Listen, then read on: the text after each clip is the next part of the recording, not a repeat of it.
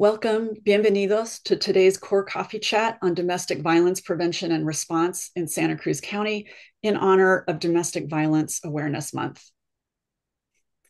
I'm Nicole Lezin. I'm one of the local consultants who facilitates a countywide initiative called the Collective of Results and Evidence-Based or CORE Investments, along with Nicole Young. We're your hosts today. As you can hear, today's session is held in English with Spanish interpretation. Gisella Carrasco is providing consecutive interpretation right now and will also translate your written comments and questions. And soon we'll switch to simultaneous interpretation, which is provided by Oscar Rios.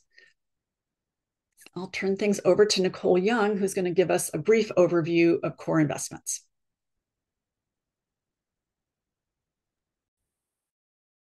Thanks, Nicole. So core investments, again, stands for the collective of results and evidence-based investments. And we think of it as kind of two parts of a whole. It's both a funding model and a broader movement to achieve equitable health and well-being for all people across the lifespan in Santa Cruz County. And CORE has evolved over several years based on a lot of input and insights that we've gathered from many partners in local government, philanthropy, nonprofits, and community groups. And that collaborative process led to the CORE mission and vision that you see on the slide with equity at the center. And when we say things like equitable health and well-being, what we mean is that all people across the lifespan need to have equitable opportunities to experience these 8 interdependent core conditions for health and well-being. And we want to get to a place where people's opportunities and life outcomes aren't predictable for better or for worse by things like race, ethnicity, income, gender identity, sexual orientation, immigration status, zip code, or other ways that people identify themselves. And so when we think of CORE as both a funding model and a broader movement, CORE really provides then a framework to align priorities and programs, policies, and funding and our results around community-wide goals, and then work together to create these core conditions for health and well-being. And we put equity, keep equity at the center of the diagram just to remind us and also to visually illustrate that we have to continuously examine and address individual, organizational, and systemic beliefs and practices, as well as the structures that are often the things that perpetuate the inequities that we're trying to eliminate. And so coffee chats like today and other trainings that we host or offered are available through the Core Institute for Innovation and Impact. So we like to think of the Core Institute as the learning arm of Core Investments, where we offer an array of training, technical assistance, and other learning opportunities, and often just create the space for people across different sectors to come and learn together and build the knowledge and skills and systems that we need to fulfill that collective vision of an equitable, thriving, and resilient community. So again, we encourage you to share your comments and questions in the chat along the way. We will share links to the video recordings in both English and Spanish and the bilingual slides in a follow-up email. Usually it takes us a few days to prepare the videos and just make sure everything that we're posting on the core website meets all of the Americans with Disabilities Act accessibility standards, but they will be available. I'll turn it back to Nicole to introduce our guests. Thanks, Nicole. So we're going to start with some information from Monarch Services from Maria Barranco and Esmeralda Torres, and I will turn it over to them and just let me know if I'm not moving the slides at the right pace. Thank you both for being here. Thank you, Nicole. Good morning, everyone, and thank you for being here, joining us today during this month for Domestic Violence Awareness Month. Such a crucial month to learn more about not only Monarch Services and Walnut Avenue Women's Center, but also to learn about domestic violence. My name is Maria, and I'm one of the directors with Monarch Services. Good morning, Esmeralda Torres with also Monarch Services. Great. For those of you who may be familiar with Monarch Services and those for you who are learning about Monarch Services has been a haven for individuals who are survivors of sexual assault, human trafficking, and domestic violence for 47 years. Previously, we were known as Women's Cry Support Defensa de Mujeres, and we changed our name in 2013 as we wanted to make sure that we were equitable in the services that we were providing to all of our survivors. Our mission is lives free from violence and abuse. And this is where the point that we want to get to. Hopefully, in the future, we're hoping that there will be no violence and abuse in our communities. Monarch's mission is to empower all those individuals, families, and our communities to take action against violence and abuse. This is why we're here today, to talk about what can we do, what type of services we offer, and what can we do as a community to end that violence. Briefly, I'm going to go over some of our services, and then we're going to go more in depth on specific services that are newer to the community or you may not be familiar with. Now, because we're not going to go in depth at every single program, if you have any questions, please feel free to reach out to us. One of the programs that we have is our 24-hour crisis and support line.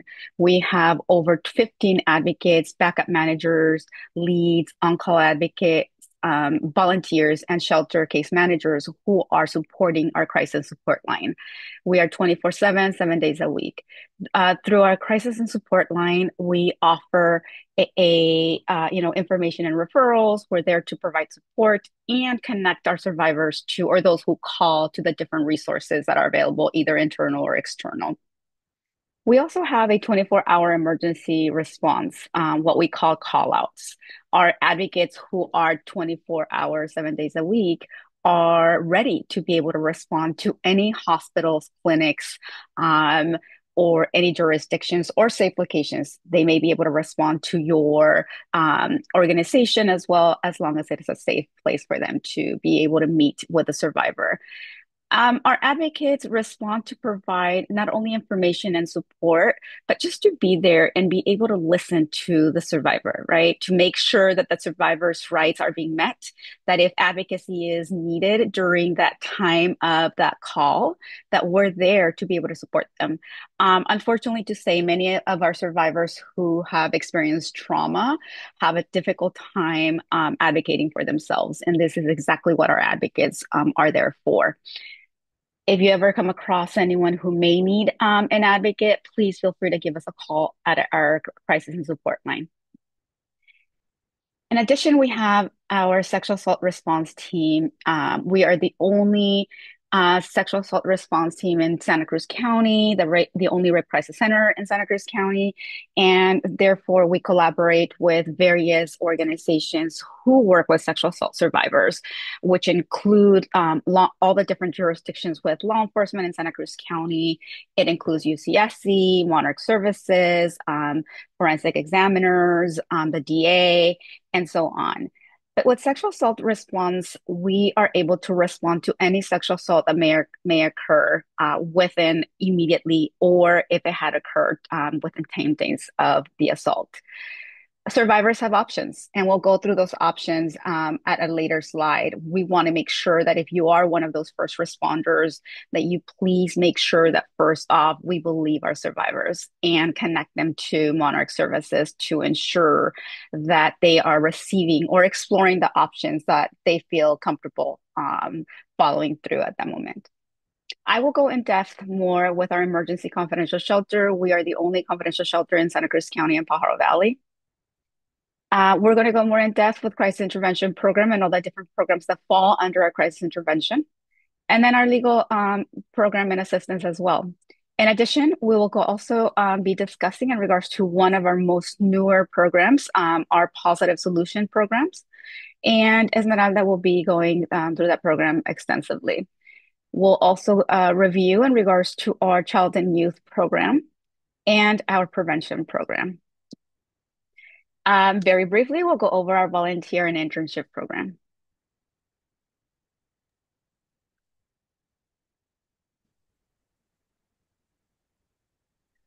Okay, so our crisis intervention program serves anyone who comes into our offices, anyone who identifies as a victim or survivor, and would like further assistance in just kind of talking about what's happening, receiving more information, counseling support. We do a lot of case management. There's short-term and long-term, depending on what individuals need. We also provide advocacy and connection to other resources because we want to ensure that our survivors have, that we create wraparound services for them so that they can be able to target all of the different areas that they need.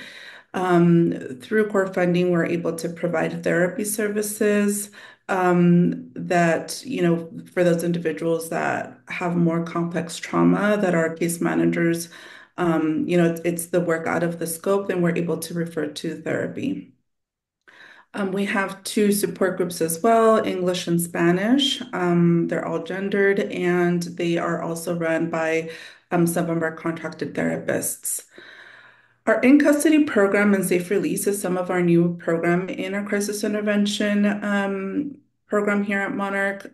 Our in-custody programming came out of need through the JAG committee. So in our community, we realized that women in different settings face different disparities, different needs.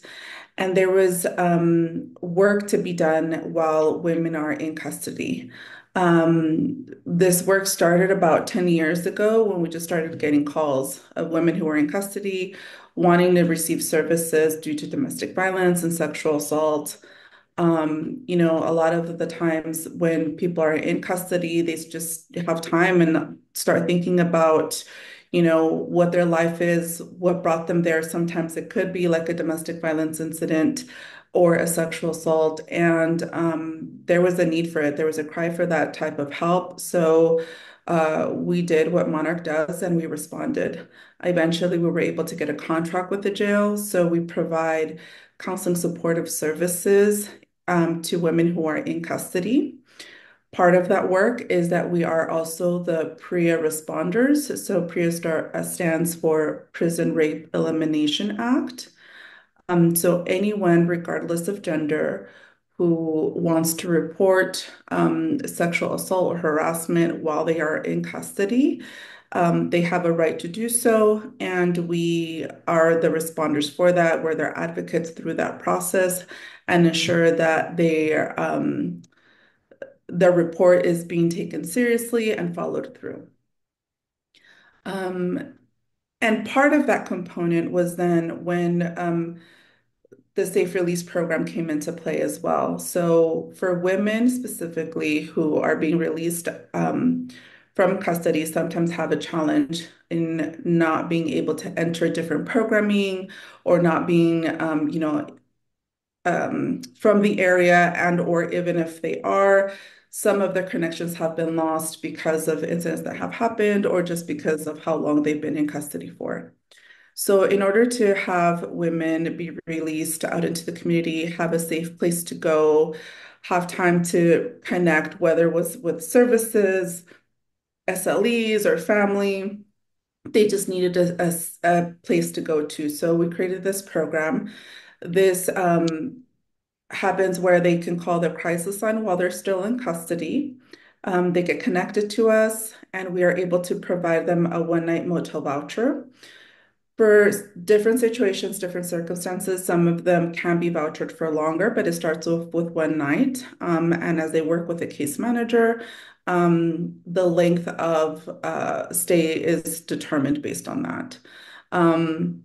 That's very helpful because, again, that gives people in a safe place to go to, connects them with resources, lets them know like where they can go to get additional support.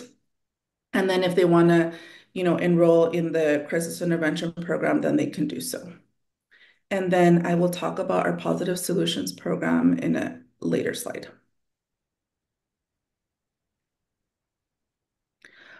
Our legal program, we have a paralegal and a legal advocate that help individuals who come to our agency and or are referred for legal assistance.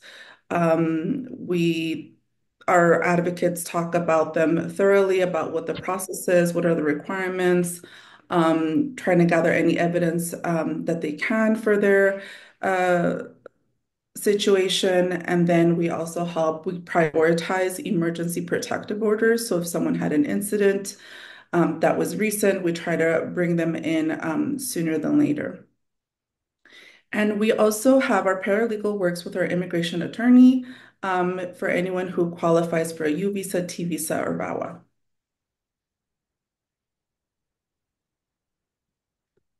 Thank you, Esme.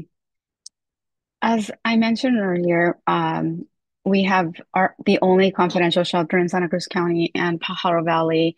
It's called Mariposa House. It is located in a safe, confidential location, as we want to ensure that all survivors who come into our home are feeling safe from leaving a situation that unfortunately was either they were in imminent danger or they just were unsafe. Um, we take all gender identities regardless of everyone's welcome. If anyone is in need of confidential shelter, they can just call our crisis and support line. There is a process that we want to make sure we understand the need of the survivor. So we do what we call a screening. Once we do a screening, we meet with them in person. It's also important to note that if any service providers or support persons or other entity calls on behalf of survivor, we will request to speak directly to survivor. What we found in many of these situations is that sometimes survivors are not ready to leave a situation or are not ready to come into our confidential shelter. So we want to hear directly from the survivor in regards to what are their needs and what support do they need also to discuss in regards to the fact that because we're the only confidential shelter in Santa Cruz County and we cannot disclose the location. We try to understand more about where do they work and is this going to work for them transportation wise as well. We have advocates on site, case managers and advocates on site from 8 a.m., sometimes 7 a.m. to 10 p.m.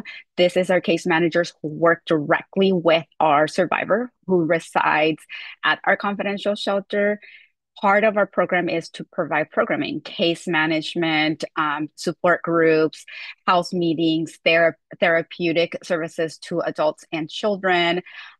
We also provide life skills, and life skills can vary from how to cook a meal, healthy meal, to how to clean, to how to really care for yourself. And that's important, right? Many of our survivors who come into our shelter, unfortunately, did not have the opportunity to have healthy life skills or learn healthy life skills. And in addition, of course, our program provides an opportunity for survivors to heal. The healing part of being in our program is very, very essential. All survivors who come into our program do have private family rooms. It is a shared bathroom. It is a communal living environment. So therefore, when we're screening a survivor who may come into our shelter, we do talk about the fact that, again, it's shared communal living environment. And if they're willing to work in a communal living environment, of course, they are welcome to come into our program. We house up to 7 families and 21 single individuals.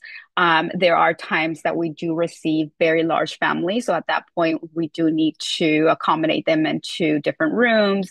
Every case scenario is very unique and very different. It is important to note that we do prioritize our Santa Cruz County survivors, given that because there is an imminent danger here in Santa Cruz, we want to make sure that they're safe.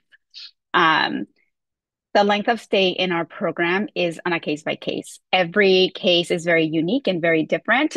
We make sure that we work extensively with our survivors to understand what their needs are. We've had some survivors who have been in our program for a couple of weeks, others for 3 months, 6 months. We have one family right now who has been there for a whole year. Now, what makes every case different is about the fact that we want to make sure that there is more affordable housing, right? As we know, affordable housing is a huge problem in Santa Cruz County, so we do connect them to all the different services in our area. Um, as I mentioned, there are educational workshops in our facility.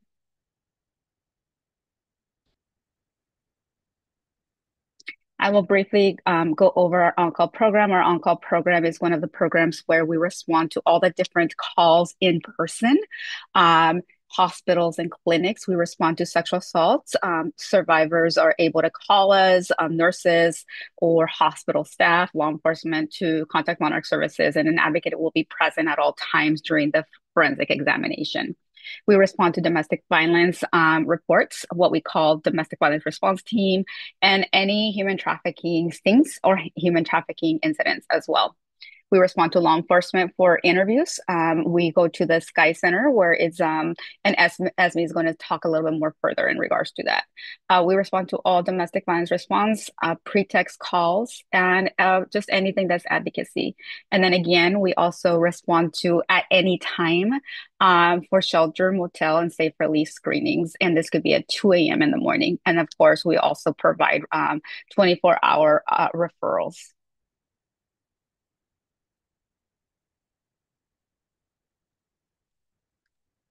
Thank you, Maria. So the Positive Solutions Program is something that started, I want to say, around 6 years ago. In Monarch, we always served, our survivors, people who wanted to come in for help. But one common thing that most of the survivors who were in intimate partner relationships were that they wanted help for their partner. A lot of people are not ready to leave the relationship, and that's not something that we promoted, but it was like a lot of safety planning. And it was like, okay, well, how can we help families more holistically? How can we help them receive the services that the family wants? And Monarch went on a scavenger hunt and looking for a program that would help the person who causes harm. So we came across this Positive Solutions program. It is an alternative to the 52-week Better Intervention program because it is facilitated in a different manner. We have weekly 2-hour meetings. We offer them in English and Spanish. And really, it's just processing with individuals, childhood traumas. So we do ACEs pre and post. But it's processing those childhood traumas and helping them understand how are they showing up as dysfunctional adults. We have a lot of success with it. Our groups are small. We do get referrals, voluntary referrals. We get referrals from the court and Child Protective Services as well. Next slide, please.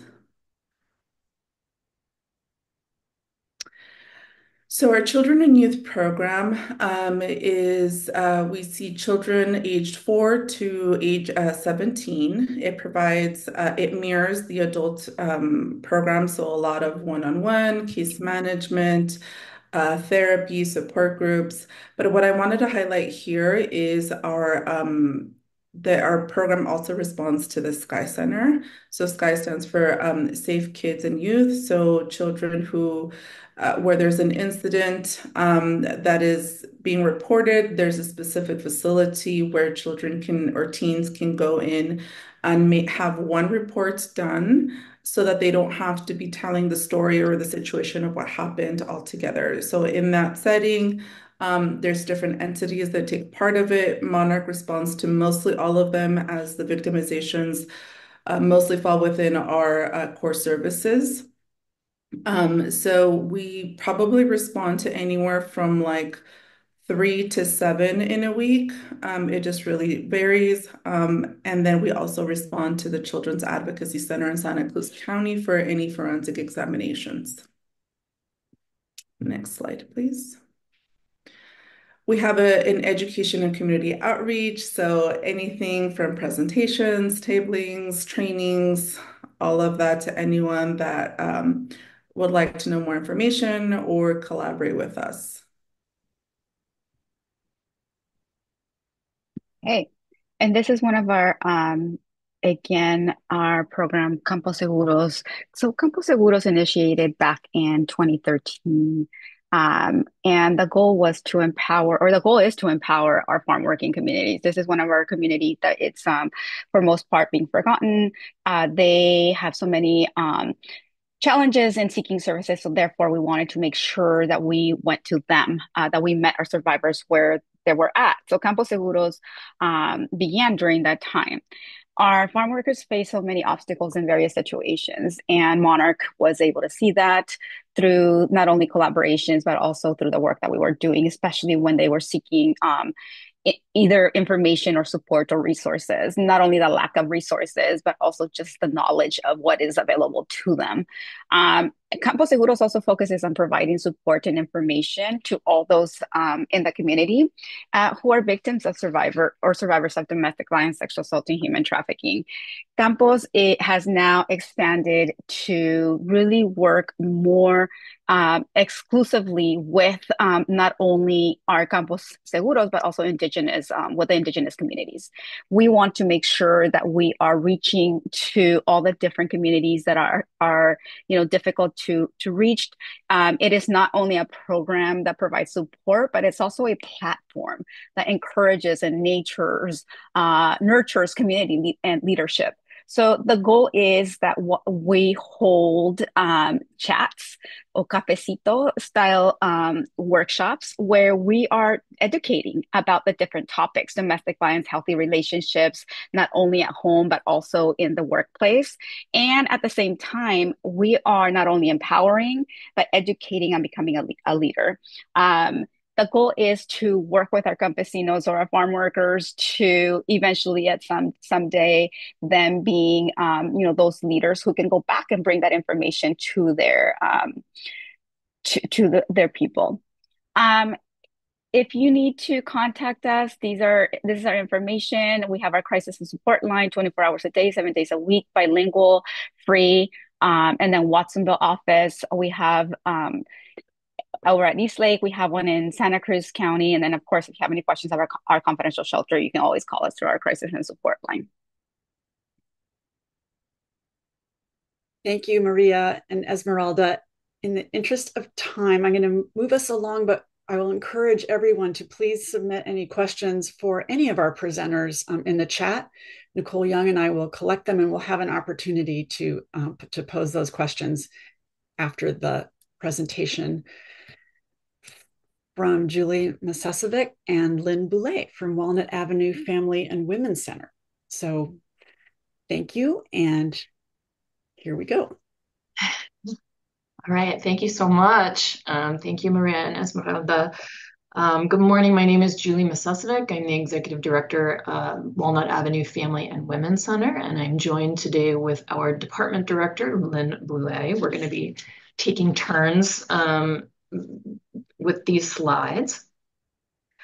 Next slide. Our presentation is going to look like this. We're going to do an overview of Walnut Avenue services. First, we're going to briefly review the role of what Walnut Avenue does in terms of services for survivors. Then we're going to highlight our restorative justice program. Then I have two relatively new projects that I want to share with you because I think it's really relevant as we think about in the future, how do we want to work ourselves out of jobs? What is the data telling us, and what are other communities doing to address these issues? So the mission of Walnut Avenue Family and Women's Center is to end cycles of trauma, support lifelong learning, and promote healthy relationships with oneself and others. We are a multi-service organization. We have two primary areas of service focus. We have an early education department, and we have what we call our advocacy and prevention department. That's mostly what we'll focus on today. And then for both of those departments, we try within reason to wrap families with support so that they have the capacity to access our services. So that's our family support services programs. And so an example I can give of that is, if a parent has no childcare or is concerned about putting food on the table for dinner tonight, it's very difficult to show up for a support group. And so what we try to do, we have a family night every Thursday, and we provide a meal, family style meal, and we provide childcare. This enables a person who really wants that support to show up and be able to participate in our support group. So we're really proud of our family night. Next slide. So all of our services are strength-based and voluntary. They are all based on the knowledge that we are aware of about how trauma manifests in communities and in individuals. They're also free and inclusive. And so just wanted to make a comment, particularly about the inclusive, because we know that Walnut Avenue sometimes gets pegged as a women's center. But of course, we know that intimate partner violence occurs in all types of relationships, and in fact happens disproportionately in higher numbers with non-binary folks. And transgender adults are twice as likely as cisgender adults to report a history of physical or sexual intimate partner violence. This is data out of the 2023 California Violence Experiences Survey, otherwise known as CalVEX. So obviously women are not all that we serve. We serve all ages and all genders. So it is Domestic Violence Awareness Month. So here's just a quick definition of what that means. Domestic violence is an escalating pattern of coercive behavior in which one person in a relationship gains and maintains control over another. And there are multiple different ways. A lot of times people think of the physical abuse, but we know that domestic violence or intimate partner violence can be mental or emotional abuse. It can be verbal abuse. It can be physical and or sexual abuse. It can be financial, technological. There is a use of isolation, use of one's privilege, and also children and pets can be used in these patterns of coercive control. So I'm going to hand over to Lynn to talk a little bit of what services Walnut Avenue provides. Hello, so I'm Lynn Boulé. I'm the director here at Walnut Avenue. And some of the services for survivors that we provide are legal advocacy for restraining orders, and that can be domestic violence restraining orders or elder abuse restraining orders. We can help with the paperwork, we can help with the filing, and we have advocates in court every Thursday morning for family court, in which we can assist those who are already coming into our center. But we also have a great relationship with the judges, and they know that we are there and they can request our assistance. They can say there's advocates here in the gallery if you would like help, and we help quite a few folks that way. We do have support groups, and Julie mentioned our Thursday night, which is a very, very successful. In fact, we are pretty maxed out on that one. But we have an English group and a Spanish group going simultaneously in different rooms. And then we have our kids club, which is childcare for the evening. And again, we serve a light meal beforehand, and people have a chance to build some community. Domestic violence creates a sense of isolation in many of the participants. And so this is a chance to go and meet other people who have similar situations, and they can find support between one another. We also have a LGBTQ support group on Tuesday nights. That's a virtual group. We also do a process group on Tuesday afternoons, and we do support groups in the Blaine Street Jail, and also at probation at the juvenile hall. So we want to make sure that everyone is getting this great information. We do one-on-one peer advocacy, including parenting support. So we do have drop-in hours. So if you know someone, they can come to Walnut Avenue they can see an advocate between 10 and 1 every day of the week. And then they can also come in and make an appointment. We have two wonderful women that work our front office who have been doing this for years and welcome everyone that comes through the door as if they're family and helps people out, whether it's something that's actually in our lane or not. They're excellent at just being a community of support. Parenting support is just our advocates are trained in positive discipline. They have had the teacher training in that. So if participants are interested in working with an advocate around some of their parenting issues, that is something that we can help them with. And of course, we have our 24-hour crisis line. So that is 24/7, 365. And that is how most people can reach us after hours. We also have our community education and outreach where we go to other agencies, school groups, clubs, and talk to people. We also do training. We train nurses at the clinics. We train officers at the police department. So there's all kinds of opportunities for us to get the word out to other agencies in the county. So, community education. Yeah, so we do DV training for service providers, peer support, and ally training for community members. A lot of folks that call us on our 24-hour crisis line are allies or people who want to have more information so that they can help friends and family. We do education. We go to education-based groups.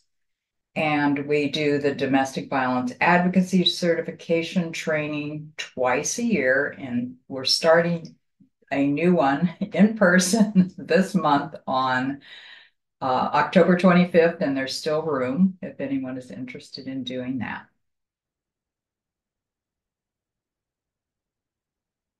So other programs for our survivors of domestic violence is our housing and employment program. And this is a HUD program.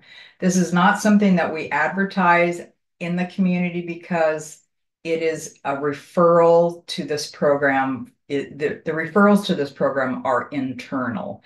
So obviously there's such a need for housing in our county. And so it is hard to prioritize who gets these services, but we do have a housing and employment program where we have case management and opportunities for people that are fleeing domestic violence to get rapidly rehoused in a safe environment, them and their families. So that is an excellent program. I just wish it could be for more people. And then we have our Space for Change, which is a restorative justice program. We've had this for a few years. It's still, in its infancy, really. When we were trained to do Space for Change some years back, we had an idea of what it's going to look like, but that has changed as the program has progressed. So, but it gives a opportunity for alternatives to law enforcement. And I think there's more slides on that moving forward. Julie, are you going to take it from here or is this still me? This is still you. All righty, thank you. So we do have services for children and youth, our kids club, which is basically childcare for when folks are either in an appointment, maybe they have gone to court, or for our support groups. And that's ages 0 to 11, although sometimes kids are a little bit older, they still come. Our teen services, we have a teen group that meets every week, and we have a youth advisory board where young people can communicate to us what their needs in their families and their communities are looking like, and how can we respond to that. So that's very helpful. We also do one-on-one mentoring. So this is a program that advocates meet with a youth one-on-one.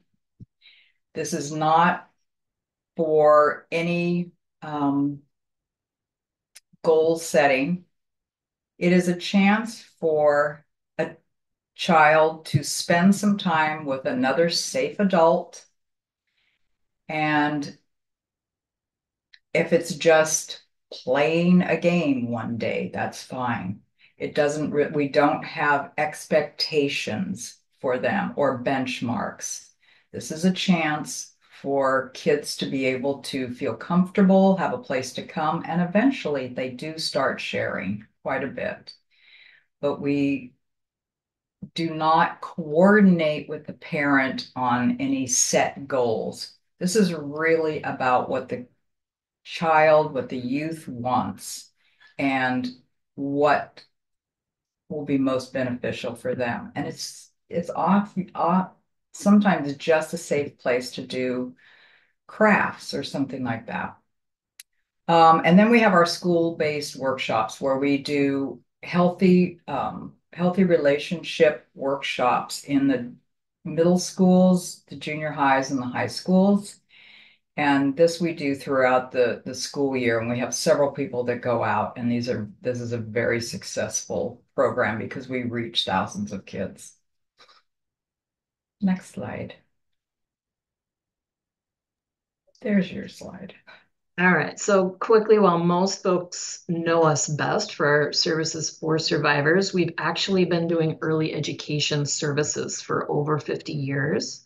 We have the only subsidized early education center in the city of Santa Cruz. It's located up behind Santa Cruz High. Next slide. Our early education program is bilingual Spanish and inclusive of special needs children. We have a mental health consultant on staff to support our families and teachers. And for us, early childhood education is really the beginning of this continuum for teaching healthy relationships during the most impactful years of brain development and social emotional development. We know there are many intervention points across the lifespan, but we feel that these first 5 years are crucial and can set someone up for success. I think we can forward through these. We're not going to have time to go through the early education. So, Lynn, you're going to touch on family support services. And then with the space for change slides, we're going to have to move pretty quickly or skip Alrighty. that info just to give you the time. Thank you. Yeah. So with our family support services, we touched on that earlier, and we have a food pantry for participants in both a early education center and for survivors, that they can come once a week and get fresh produce and canned goods and dry goods, and also toiletries, that sort of thing. We have a lot of resources from our community members that donate to us. We can move on. So Space for Change is a collaboration between Walnut Avenue and the Conflict Resolution Center, who has been doing this kind of work for years. So it is a collaborative restorative justice program. Why are we doing this? Well, because this field has recognized the need for new approaches, that the conventional interventions have not ended DV. We have seen that the batterers intervention programs don't have much oversight, regulation, or success. And so this is another option so that folks can participate in an accountability process that might be more beneficial for them. We can move to the next slide. So community accountability is any variety of community-based strategies of addressing harm that occurs within a community without external state entities, i.e. law enforcement. So for a lot of folks, it is not safe. The police department interventions are not safe. It makes it worse. And some people don't want to leave their situation. They actually want it just to get better. So this is an opportunity, and this is based on the victim or the survivor's needs. Those are paramount and those come first, even above, let's see, identified harm that has done in addressing the needs of persons have been harmed, and the persons who caused harm to heal may or may not involve state entities. So basically, it's more important that the victim or our survivor gets the process they want, and they can control it if they want it to stop at any time. So there are different ways of addressing this, but these are the underlying principles: that violence is a choice and a learned behavior, which means change is possible under certain conditions. The occurrence of violence involves social and collective factors in addition to individual choice, and that violence impacts more than just the survivor. There is no one approach offers justice to everyone's solution. And that last one is really the point, that this is an alternative to some of the other options that are out there. This is not court ordered. This is something that is voluntary. So state entity involvement causes more harm than benefit. In some cases, yes. Removing the person causing harm from the community is not always the safest or most appropriate response, because that person has not gotten the opportunity to change or gotten any resources to change. They're just going to continue the behaviors if there's no intervention. And punishment is neither justice nor the impetus for change. So even though this is not a batter's intervention program per se, there have been several judges that have approved this program for folks that they have had in court and decided that this was eligible for them to go through. So the goals are for survival safety, always the highest priority, even over the transformation of a person who's caused harm. So accountability and transformation of person causing harm, which we have seen. This is an amazing thing to watch.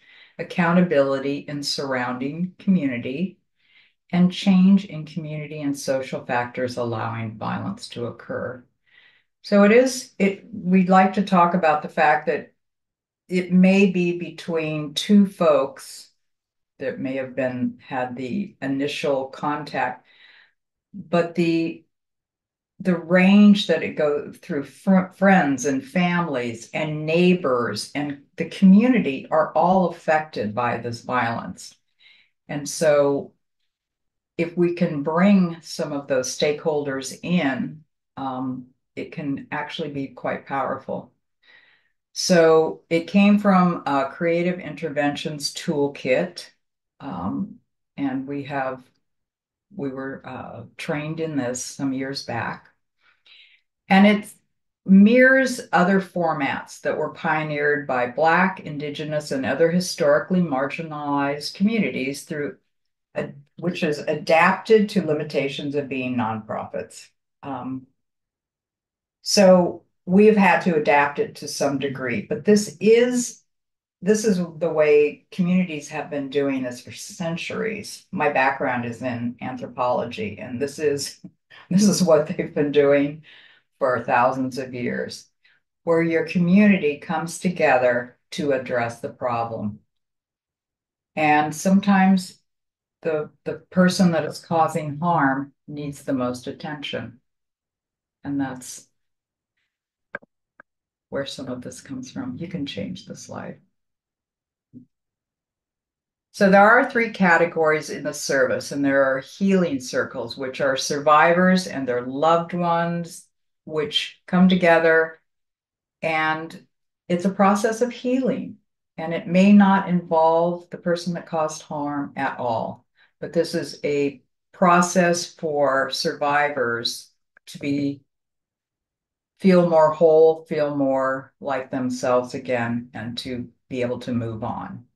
There's ally education, where we talk with family members, we talk with friends, and help them to be able to support those that they love. And then there's the accountability process that the person that is causing harm goes through and can self-reflect and make some changes. And we've seen people take a real positive approach to this. So it's a change, and it's different than what the court systems have been doing for years and years. And we're hoping that we will have this just grow and grow more and more, because I think it's a very healthy way of approaching this. So if you wanted to be referred as a voluntary program, it's self-referral. Potential participants can contact Marjorie Coffey here at Walnut Avenue. But without a release of information, Walnut Avenue cannot initiate contact with potential participants. We have had people call up and say, we want so-and-so to go through this process, but we need to have that person talk to us. All Thanks, right, Lynn. I'm going to suggest that maybe we share some of the other great information that you have in the slides and just turn to the data project that you wanted to share. Thank you. Okay. We're just running a little short of time, unfortunately, and I also want to make sure we have time for anyone's questions. So maybe we can return in a few minutes. All right. But thank you. This is exciting to hear about. Can you actually go to the Family Justice Center slide just for Sure, because I can share the time between the Family Justice Center and the data project. Okay. Back one. Back one. Okay. Yeah. Back another one. Okay. Oh, there we go. That way. Okay. I just quickly wanted to share because we're very excited about this new project, and this is a collaboration between Walnut Avenue and Monarch Services. And so coming out of several different collective impact movements in Santa Cruz County over the last 8 or 9 years, probably most significantly the shared safety work group that United Way was facilitating, Sarah Emmert at the United Way. We have a huge chunk of data and research focus groups with folks with lived experience that have pointed us in this direction. So the Family Justice Center model opened in San Diego in 2002, and now it's in 43 different states and 25 different countries. And it's really designed to bring victim advocates legal support, government assistance, prosecutors, law enforcement, et cetera, into one location. Again, it's that survivor-centered care. For the way that the person who developed this model describes it is for decades we have been designing programs based on what's convenient for service providers, and what we need to be doing is really focusing on that survivor-centered care. And so the next slide, what I provided in the slide show, you can see it comes from the Family Justice Center Impact Report of 2021. These are some quotes based on the data that comes out of this model. So you can move to the next one, I think is a good one to highlight. 100% of survivors in more than 230 focus groups conducted by the Alliance for Hope International consistently say they'd like to be able to go to one place for help instead of having to go from agency to agency telling their story over and over again. Next slide. Here's a quote from a survivor. Family justice centers are leading the way forward in the domestic violence movement. They're challenging us to think outside the box, to keep growing, changing, and evolving as we work to prevent family violence. So after we have done all of this work and our local data is pointing us in a particular direction, a grant opportunity came to light, and I approached Monarch, and we worked together for several weeks to put an application together, and we were awarded a grant. So we will be working over the next 18 months on developing a family justice center in collaboration with other stakeholders, with survivors. So that, of course, could be an entire presentation in itself. So we'll save that for another time, but I just wanted to touch on that because it's super exciting. And then if we want to move to, these are ways to get involved for DVAM. The next slide is about how to be an ally, which folks can dig into when the slide show comes out, and then we can move over to the data project. So the data project, this is another project that we've kind of been working on behind the scenes for over a year now. When the Domestic Violence Commission kind of stopped functioning many years ago, we lost a really important aspect of collaboration, which was our intention of shared data. So I started talking with Sarah Marshall after a subcommittee of the Justice and Gender Commission, and expressing this sense of great loss that when the Domestic Violence Commission kind of stopped functioning, that this was a huge loss. And she said to me, "Oh, well, I'd like to help you with that." And so we started this kind of grassroots projects, and we have all these amazing, awesome organizations here in Santa Cruz that are working their butts off with survivors, but we can't analyze our data as a county-wide, as a whole county. And so this is about us coming together, creating a model where we can pull the various entities together and look at data as a whole. So we saw the different partners that were involved in that. We've got the Commission to End Violence Against Women. We've got our SART team, a representative from the county. We have the DA's office. We have Santa Cruz PD. We have the CARE office from UCSC, and of course, Monarch Services. And so I just want to say that this is the very beginning of the project. And so what we are doing now is really saying, hey, if you know of other buckets of data that should be taken into consideration, please bring it to our awareness.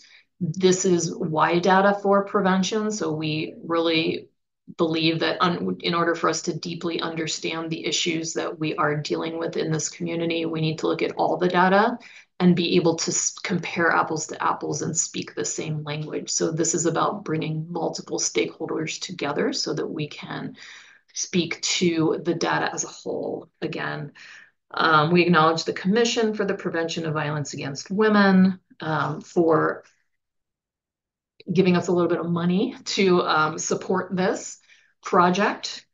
And then here's our goal. The long-term goal is to carefully and systematically develop a few standard measures for the county.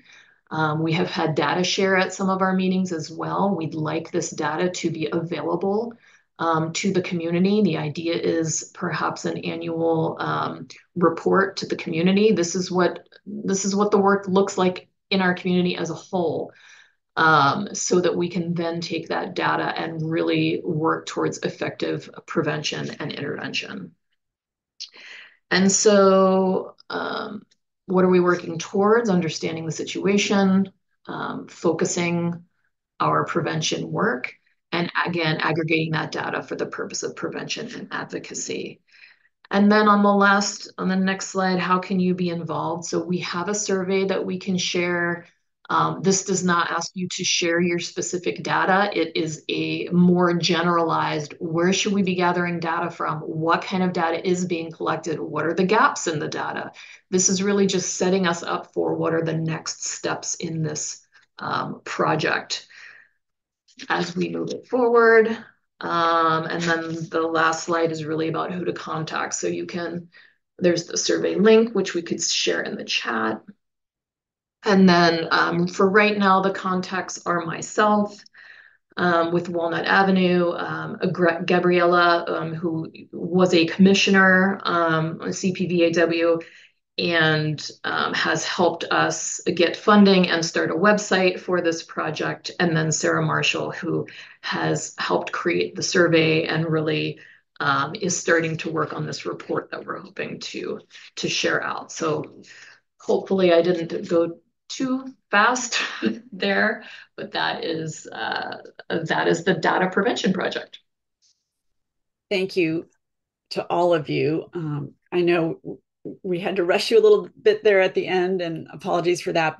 I didn't see any questions come in the chat, but if anyone who's on the call has questions for any of our presenters, if you have questions for each other about what you've been hearing, we have a few minutes for that before we wrap up.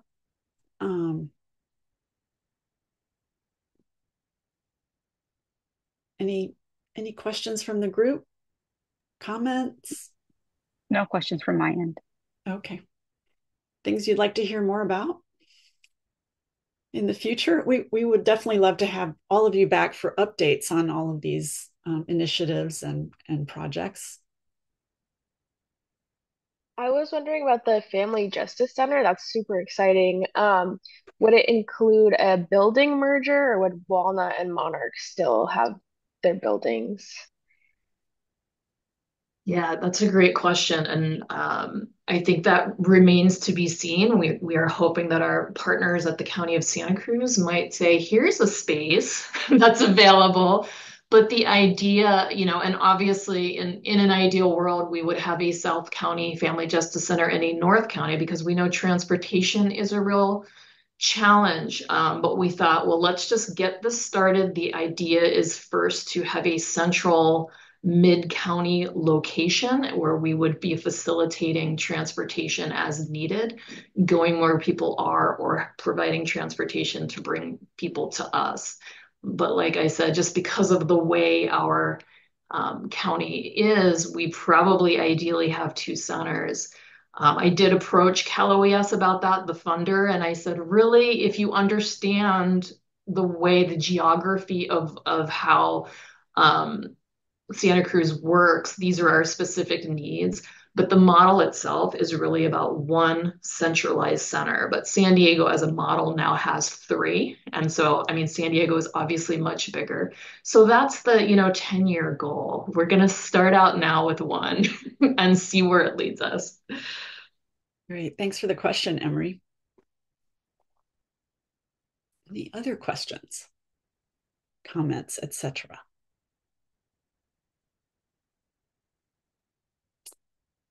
Okay, well, feel free to keep sharing those in the chat. As I mentioned, all of these materials will be shared, and feel free to distribute them in your networks to get the word out about both the contact information for these organizations, but also for just the descriptions of the programs that we went through pretty quickly today.